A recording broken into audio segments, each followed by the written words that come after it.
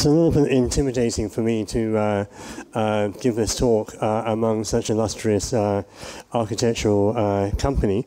My background is not as an architect, and our project seems incredibly humble compared with Craig's or Henrik's airports. But I hope you'll agree that it has some potential.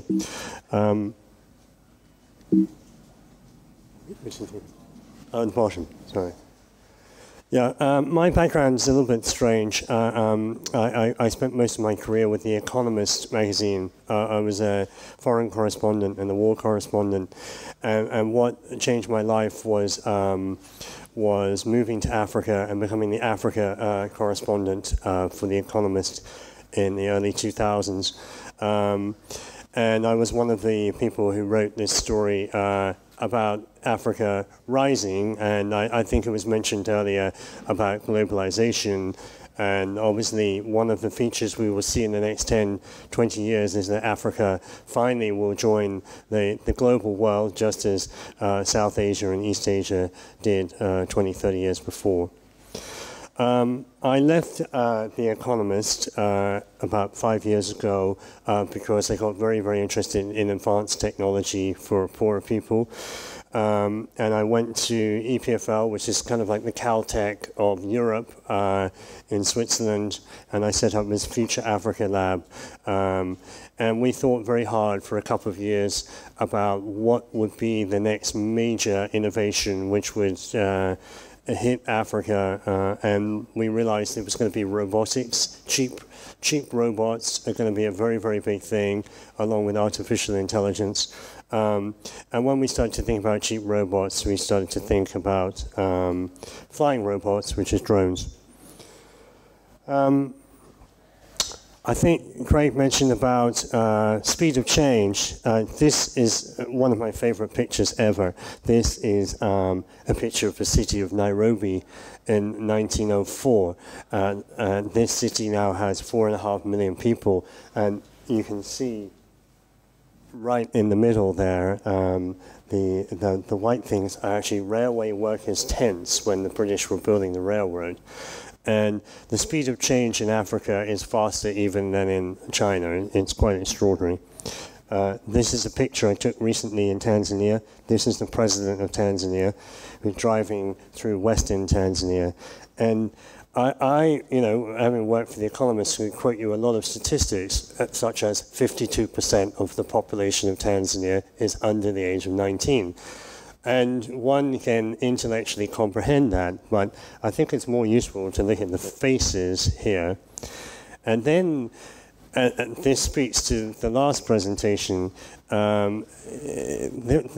Norway has a lot of money. We have, in Africa, no money whatsoever. And we know for a fact that 70 to 75% of these young people will never find a salaried job in their life. It's just not going to happen for them. And there are a whole bunch of complex reasons why that's so, but the pressure on these rural communities and small towns is quite profound. Nevertheless, the world is changing, and I think these are the two biggest design innovations which impacted Africa since the Second World War. On the left, the Kalashnikov, which had a rather disruptive and still very violent effect in many African countries. And on the right is actually the reason that I'm standing in front of you here in Venice. This is the Nokia 1100 phone. And some of you who are a little bit older will remember this phone and all the text messages and the ringtones and so on. When I moved to Africa in 2002, the mobile phone connectivity was about 4%. And even the mobile phone companies themselves were not betting on it growing much bigger. In Kenya, the Safaricom, the main provider, they anticipated getting their mobile phone subscription up to 600,000 by 2013. And in fact, by 2013, they had 22 million users. So the step change in the price point of certain technologies and the ability to get those technologies into a very poor marketplace is one of the most, these are the main claims that we came up with. The first is a very, very important point, and it plays off the mobile phone point. Basically, even robots are going to mess up many developed economies, but in a poor economy which has no industrial base, cheap robotics can buy you some efficiency that your economy would not otherwise have. Second point, obviously we're not in this talk talking about moving people around, we're just talking about moving stuff around. In Africa, within 10 years, you're going to see about half of the air tonnage going by flying robot, by cargo drone. So it's going to be a profound shift. Most small towns will have drone ports.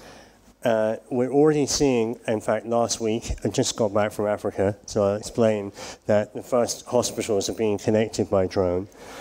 And that there will be multiple effects. One of the most obvious effects is that more goods will be centralized in the healthcare space.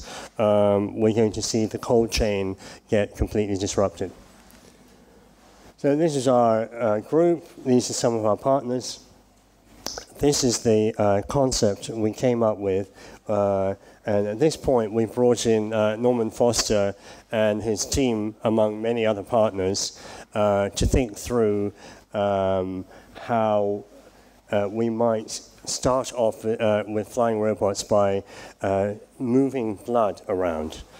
So our understanding was that many tens of thousands of children and hundreds of thousands of mothers die of bleeding because there's no blood available to them. So we came up with this concept. Last week, I introduced an American startup called Zipline into Rwanda.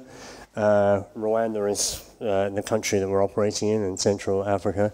And last week, the president of Rwanda sent off the first of these flying robots with the first payload of blood. And that was a big moment for us and for the technology. But our conception, as they say, is for much larger airframes. We are anticipating 5 to 7 meter wingspan airframes, which will be capable of carrying 40 plus kilos of payload. And this is a visualization of, could be Ethiopia, but you get the point that towns which are physically proximate by air, by road, are not proximate at all.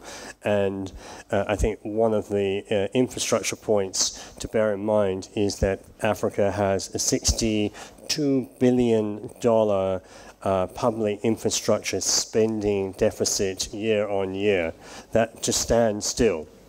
So although we're going to see new roads built, and although everybody knows that roads and railways are much more efficient than anything else, there just won't be enough roads. These are how we anticipate the craft eventually looking. They will have vertical takeoff and landing. They'll be very quiet. And critically, they'll be very, very cheap. In the large one, I just came back from China.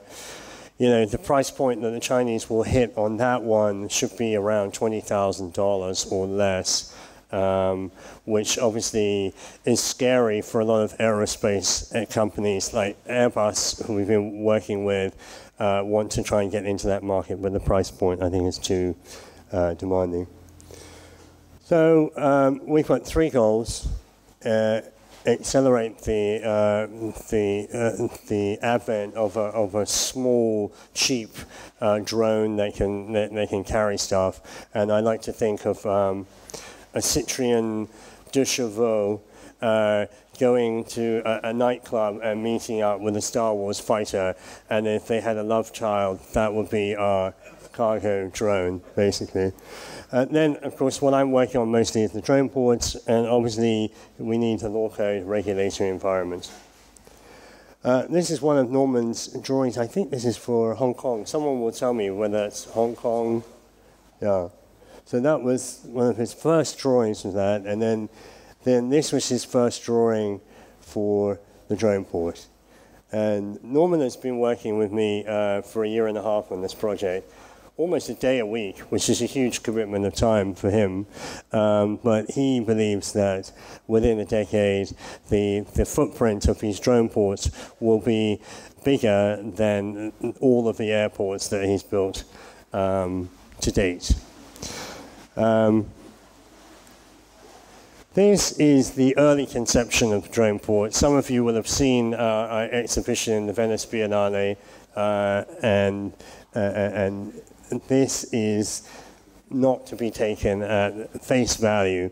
What we're trying to do with the Droneport is basically to game a technology and an industry before it actually happens, disrupt the future before it happens, by making sure that it's big enough to receive larger cargo drones, and making sure it's a civic building which has some public consequence. Now, we're not talking about large cities, and we're not talking about villages. We're talking about towns of 20 to 50,000 people. And we believe that most of those towns, within a decade, should have a drone port. This building, the fixed costs on that building are about $70,000 to build it. It's incredibly simple. It's just rammed earth, but the engineering behind it is quite complex. I mean, the mathematics behind it is quite complex. We had a team from ETH, from MIT, and from Cambridge who are really working it out. But for the community, they just have to dig the soil out of the ground, have simple compacting machines, and it becomes a very labor-intensive construction, and most of the cost is actually in the labor. Basically, the point is that, and I think, Craig, I saw that you said that there are as many future types of airports as there are people on the planet. And I think we will see a multiplicity of forms of Droneport, but the main point is it should be civic, should be cheap, should be accessible to the local community, and it should be multi-use. So at this end, you have the drone operations, so drones are landing. In the middle, we have digital fabrication. We think that digital fabrication and 3D printing, or sort of locally augmented materiality, is going to be a major trend in Africa and other poorer economies in the next 10 years. Then there's a clinic element where healthcare products are distributed and received. And then at the end, more of a post office or a courier company where community comes, receives, and sends parcels.